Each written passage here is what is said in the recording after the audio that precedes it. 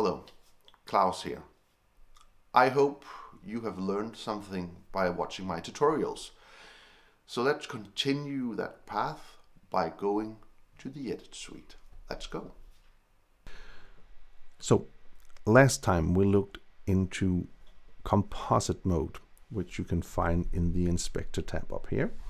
So this time we'll continue a little bit about that. So as you see here, we have a little teaser I did for this video, or for the sake of this tutorial actually. Anyway, here we have in the top layer we have like a grungy texture, which I just imported into Resolve and zoomed and made it fit over the text. And then we have a text layer, which I have right here, and that's it. And then I in the composite mode I composited it, not the text of course, but the grungy layer. So I composite that to, I think, a multiply, and then just the opacity to 100. And then of course I could take the opacity and make it more white and take all the grunginess out of it, but I don't want to do that.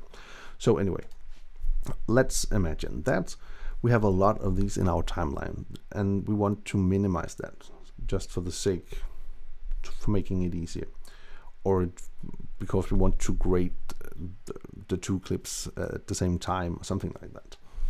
So what you can do is you can just highlight both clips and then right click, and then we have this menu coming up, and then you can go up and you can make a new compound clip.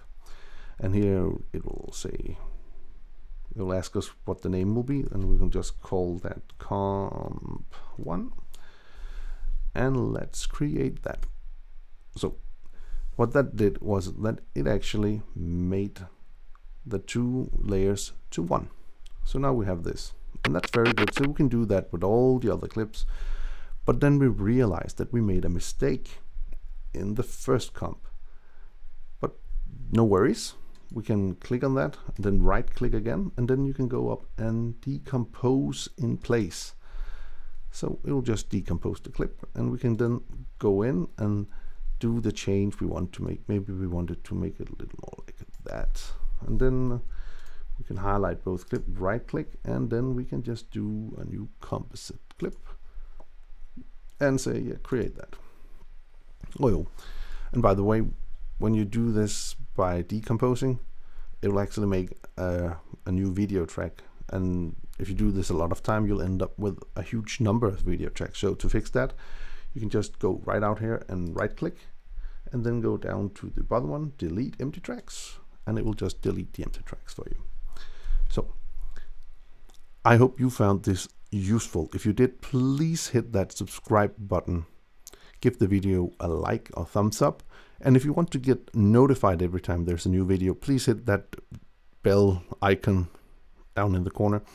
So, well, until next time.